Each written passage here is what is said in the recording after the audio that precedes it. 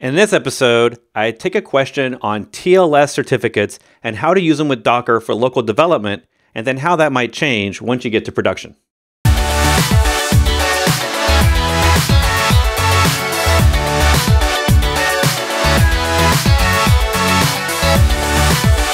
Next up, how can I handle SSL cert?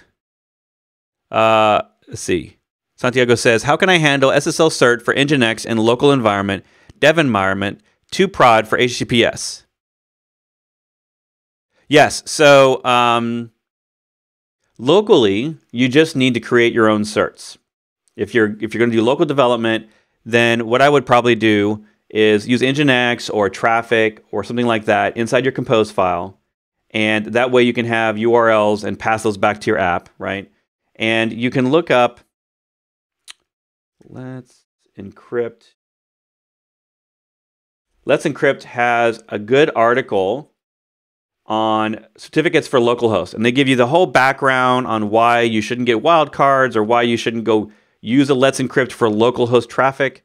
And that you really should just generate them, store them on your local machine, and bind mount them into your containers at runtime. Use Docker Compose to bind mount those certificates into your running containers, and that way you'll always have a trusted certificate. Now, if you use the same certificate all the time, and this is what I do, then you can store it outside your project, somewhere on your local machine, and then you can tell your browsers to trust it.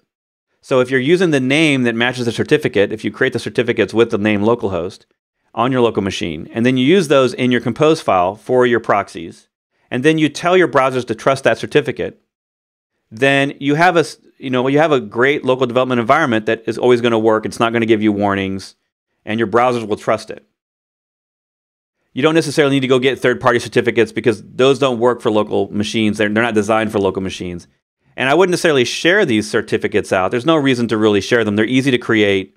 So to me, it's kind of like an SSH key. You just keep it on your local machine. You might even just keep it in your .ssh folder or create one called .cert in your profile on your local machine and just store them there and link to them in your compose files so that you will always have them when you need them inside of your proxies or any web servers that you want to have SSL locally.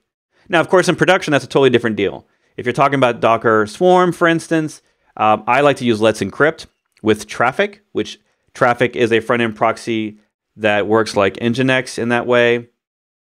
And I have a repo called Dogs versus Cat that has an example of that. I'll also throw that in here for you. That repo has an example of how to use a Traefik proxy with Let's Encrypt. So it'll automatically go get your certificates and bring them back. Now, if you want to go buy your own certificates like we traditionally used to do, that's fine too. You could store those in secrets in Swarm. If you're using Kubernetes, you could also store them in secrets, and that way they'd be available for whatever containers you need. Hopefully that helps, and good question. Thanks for watching. Click the subscribe, and the notification bell down there will let you know when I go live every week to take your questions on Docker and DevOps. You can watch these videos over here, or you can just go watch those cat videos you've been meaning to watch.